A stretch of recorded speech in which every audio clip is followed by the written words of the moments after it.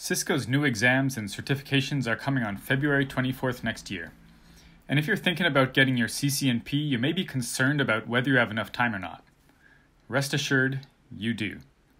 Even if you don't have your CCNA yet, you can start now, get your CCNA in a couple months, and then start and finish your CCNP before the deadline. In a previous video, I outlined my process for getting the CCNA in 8 weeks. In this video, I'll do the same for each of the CCNP Routing and Switching exams, in the order I completed them, which is Route, Switch, and then Tshirt. You can switch the order of Route and Switch, but I highly recommend leaving Tshirt for the end, as you will use the knowledge gained in Route and Switch in that exam. From start to finish, I completed the CCNP in 12 weeks. 5 weeks each for Route and Switch, and 2 weeks for Tshirt. However, if you don't have a lot of spare time to study, you should expect to take longer than that. Anyway, let's get started. Before I go through each exam, I want to say that labbing in Packet Tracer is not sufficient for the CCNP. You will want to use GNS3.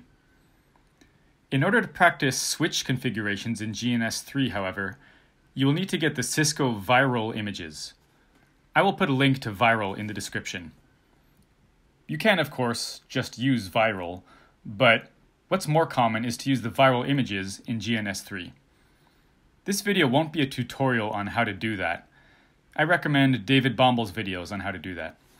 I will leave a link in the description once again. Also, please consider making flashcards with the application Anki throughout your studies. I find that Anki is extremely helpful when trying to remember the huge amount of info covered in these exams. Check out my previous video for a guide on how to use Anki in your studies. The Route exam is the first exam of the 3 that I took. Personally, I found this to be the most difficult, but I did manage to pass the exam on my first attempt, and so can you. My first resource was networklessons.com, made by CCIE René Molinar. I didn't recommend this website in my CCNA video because I wasn't aware of the site when I was studying for my CCNA. However, I assume the CCNA course is excellent also. This is the main page, and if you go to Courses, then Cisco, you can see it covers everything from CCNA to CCIE, plus some others. Let's check the CCNP Route course. This course covers pretty much everything you need to know, with very clear and detailed explanations, including videos and practice labs you can set up in GNS3. Take your time and work through the whole course, and you'll be in good shape to move on to the next phase of preparation. There is even a practice exam, which wasn't there when I took the course. After you have finished René's course, I recommend using the next few resources simultaneously. First is Boson's NetSim for CCNP. Making your own labs in GNS3 is essential. However, I also think completing labs designed by others is very helpful too. This product can actually replace GNS3 for the CCNP, as it is a network simulator similar to Packet Tracer, but more robust, allowing you to configure things which you can't in Packet Tracer. But more importantly, it includes tons of pre-made labs for you to complete, with instructions and detailed answers. Go through all of these labs, then if you have time, do it again. I also once again recommend Boson's practice exams.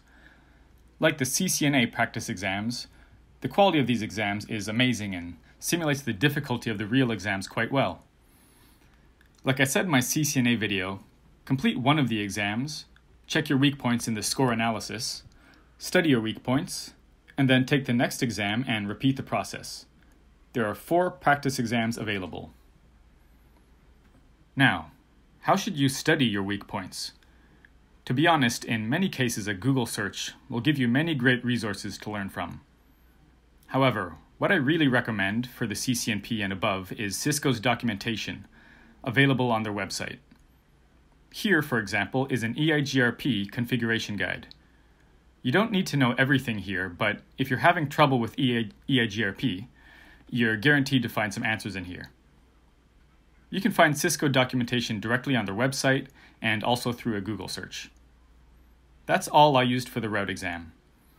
There are, of course, other resources out there, but these worked well for me, so if you're not sure what to use, give them a try.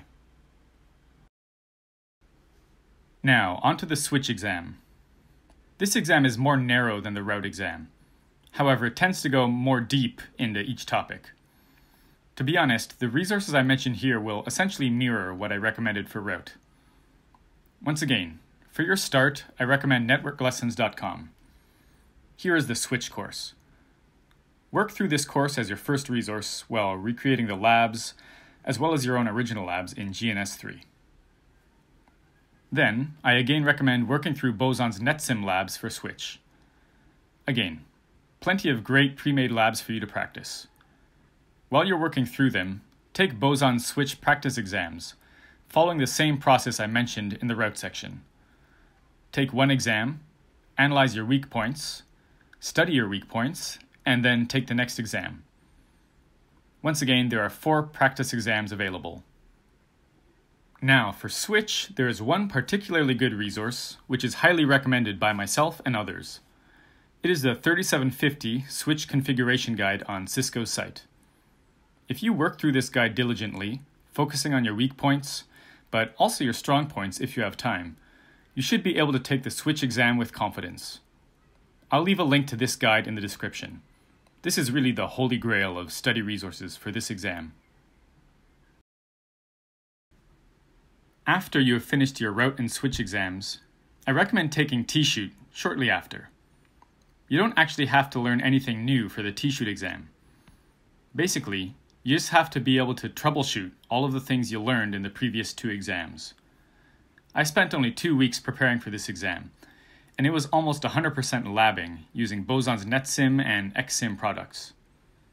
First, work through the NetSim labs. They start with some general troubleshooting labs for different exam topics, but my favorite part is the troubleshooting tickets, of which there are 15.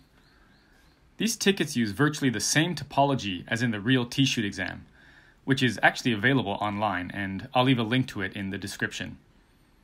These labs will help you get familiar with the topology, which will make the exam that much easier when you actually take it. Work through all of these labs, and do them twice if you can. Then, take Boson's practice exams for Tshirt. These are almost identical to the real exam.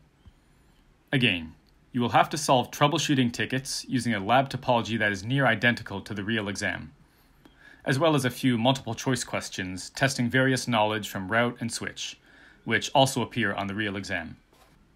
These practice exams will prepare you for the real exam like nothing else. That's it for Tshirt. Of course, if there are any specific topics you don't remember well from the previous exams, you should take time to review your previous study materials. But other than that, you really don't have to take much time between your second exam and Tshirt. That's all for this video. If you have any questions or want some advice, feel free to leave a comment. I do my best to answer every single one. Good luck with your studies.